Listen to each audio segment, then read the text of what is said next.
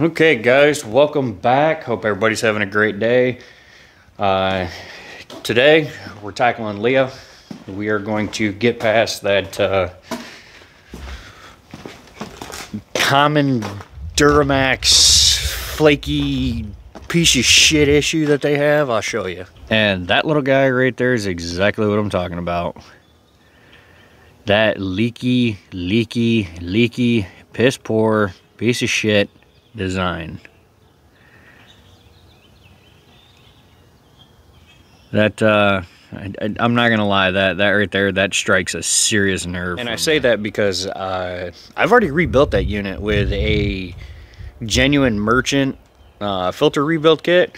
Well, come to find out, when I was taking that thing apart, it's an aftermarket unit. It's not a genuine GM piece. So there's that. Also, I did make a video on it, but because this microphone here is a piece of shit and it likes to pick up static noise partway through, which is why you constantly see the clips of me flipping it around rather than just turning and talking. Anyway, neither here nor there. I'm gonna get everything set up. Let's roll the intro and we'll pick up from there.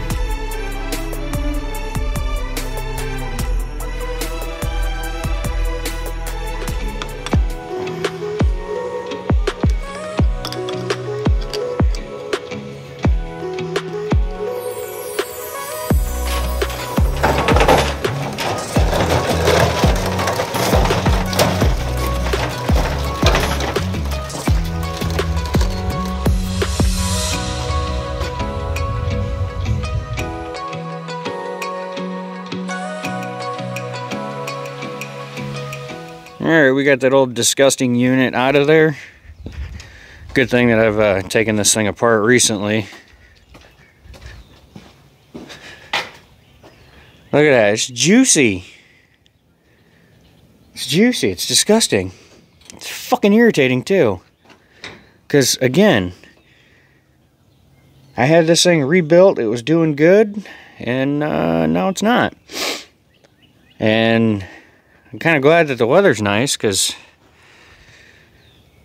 this thing's pissing off my return rates. The other thing that's nice too, though, is that Lola has the Merchant Automotive filter housing spacer on her, so that means when we go to do filters on Leah later in life, it'll be a hell of a lot easier. And you know, and the other nice thing about this is that this is a new GM unit. This got replaced a few years ago.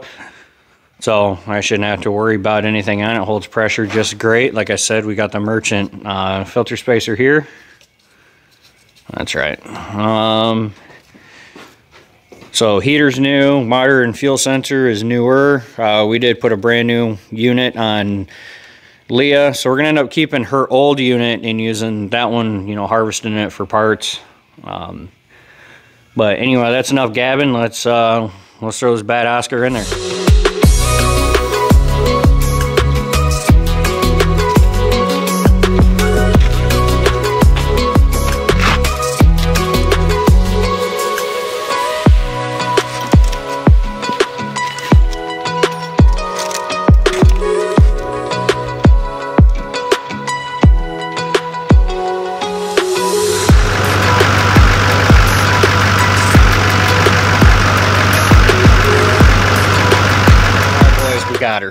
We got her. She's back together. No leaks, no loping. She's happy.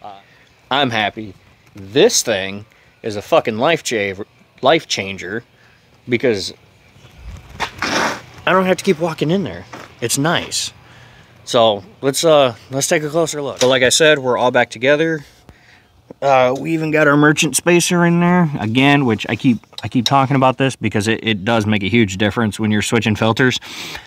This thing is a pain in the ass to do without it. Now don't get me wrong, it can be done. I've done it. It's not as easy as it could be. And in my brain, I know it's easy. This isn't easy, and it frustrates me. But this engine bay, man, it is crammed compared to Lola. And she's got bigger pieces. So I think this summer what we're gonna do, because we're gonna be parking her and driving the LMM, I think we're gonna take her apart, clean everything up, get it all painted up, looking nice, clean up the hardware, anti-seize it, that way when we do repairs it goes that much quicker. And because I know this video is shorter already, there's not a whole lot of action, I do want to talk for a minute, which I know you guys love it when I talk. Aren't you just thrilled? See that rust on the bed? I bought a new bed for the truck.